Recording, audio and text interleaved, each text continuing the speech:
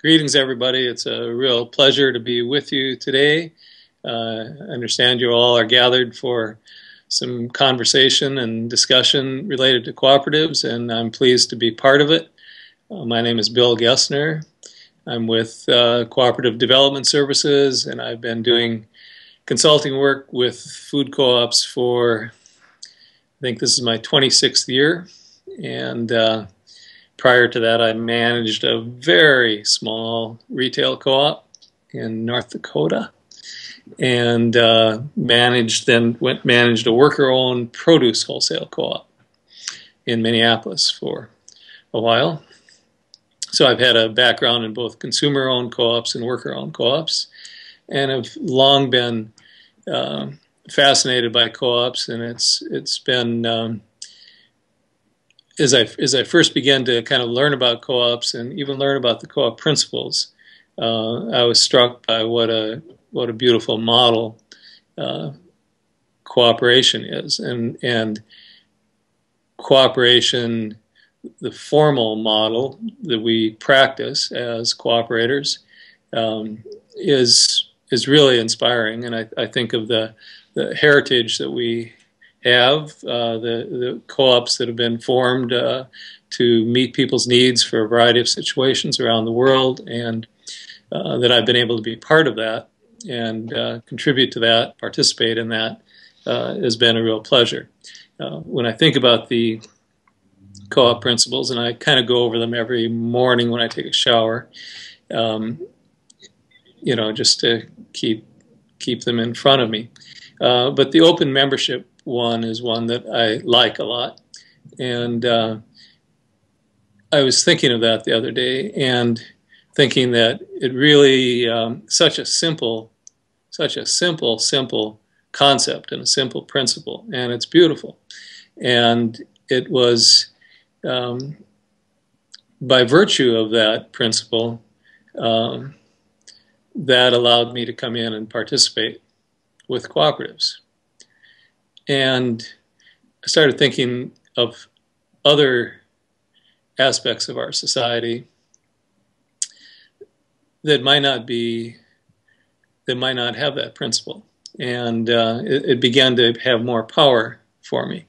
And I think there's a lot of work that we can do as cooperators with that principle, and even make it stronger and more powerful in terms of open membership, in terms of diversity, and bringing people together to have a conversation about cooperation, both as a informal everyday practice and as a formal model for coming together to organize and get things done and meet basic needs.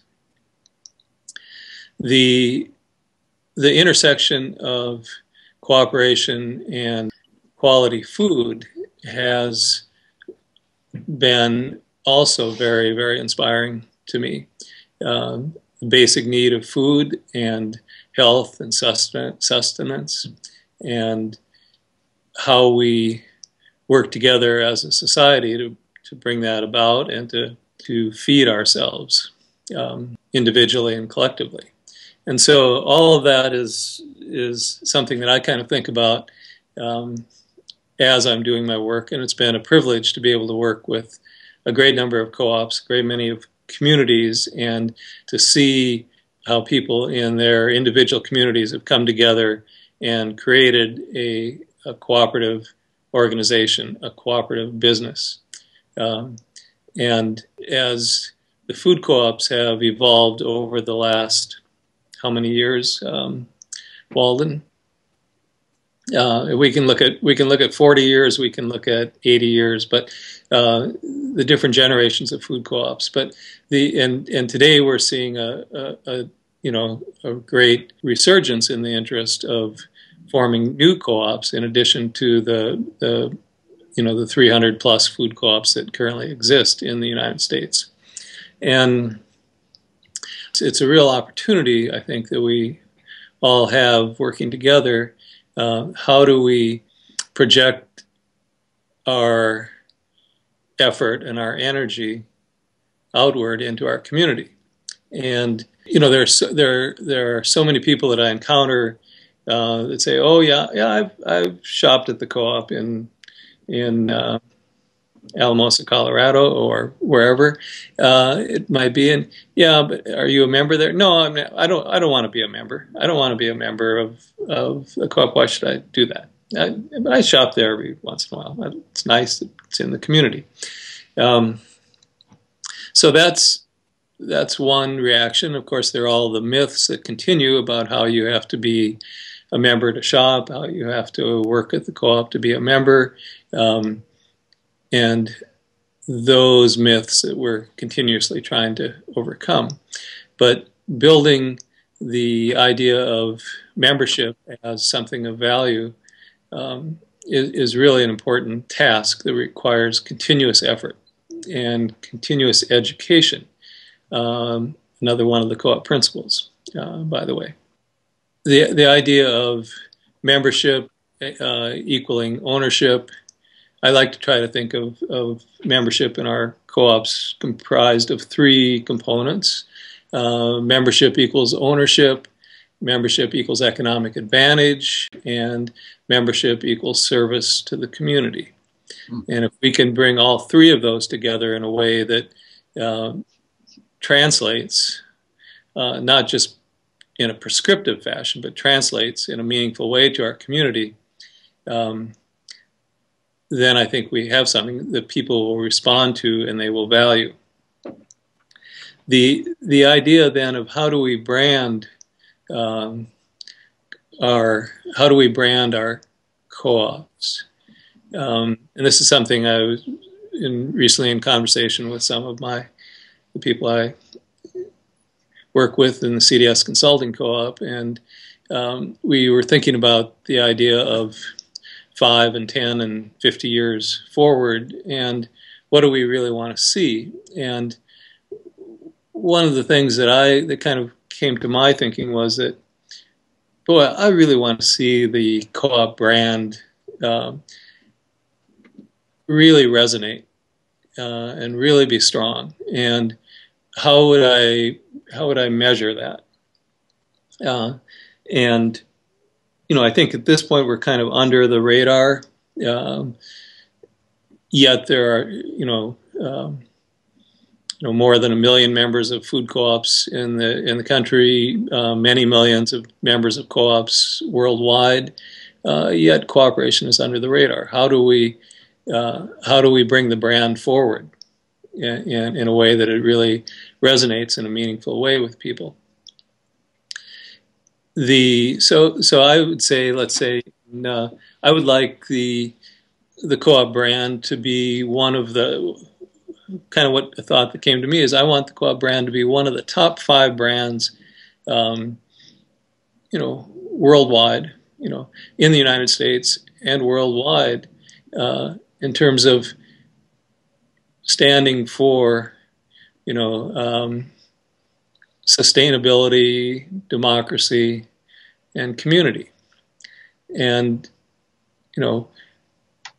there can be other brands that promote those things as well. But I want co-op to be one of the top 5. And I think we can do that. And I think we have the base of people wanting to come together and act out their shared values that kind of represent those 3 elements. And I often think of, when I work with co-ops, I think of how many members, how many square feet how many retail square feet, and how many members. And I think of sales, and I like sales too. But I want to know how many retail square feet, and I want to know how many members, and then I kind of start to envision all those members, standing in the store in the retail floor space. And when there used to be floor tile that was kind of 1 square foot, I started thinking of 1 member standing in each one of those square feet, and how would that be, and what would that feel like? And And I looked at food co-ops around the country and saw that, kind of did a little analysis. This is 10 years ago or so, but I kind of saw that it got kind of crowded when there was one member per retail square foot. And so I kind of looked at, maybe the capacity number is hypothetically, let's say 0.75, 3/4 of a member in a square foot. So I've kind of looked at that, and I've challenged a lot of co-ops to say, where are you at? And some co-ops are about 1/3 of a member per retail square foot. So let's increase the number of square feet, and let's increase the number of members, and let's build a brand that really symbolizes and projects sustainability, democracy, and community. I think people have a hunger for community today, kind of equivalent to the same way that people had a hunger for natural and organic foods when they weren't available. It's hard to kind of get your hands around what is this hunger for community. But if you have discussions about it and begin to articulate it, and you translate that into ANDS policies and into a vision, into a shared vision that we all have together, and we do some intentional work about building our brand, we can do this. So I don't know if you can see my hat here, but I think it has something to do with co-op, and I'm pleased with that. The words co-op and the word cooperative and the word cooperation, those are three kind of distinct words, but they all convey something that's essential around this beautiful idea that we're all involved in, this beautiful idea of cooperation. And so, I have another little thing here. This was on my refrigerator. We own a co-op. We have the Twin. And, there we go. Okay, how about that? Yes, isn't that nice? Kind of what I wear on an everyday basis. And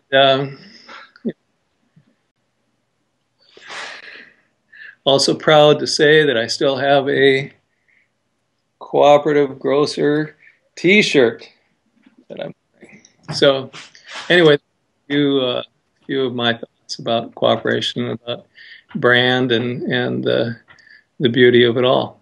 So thank you all.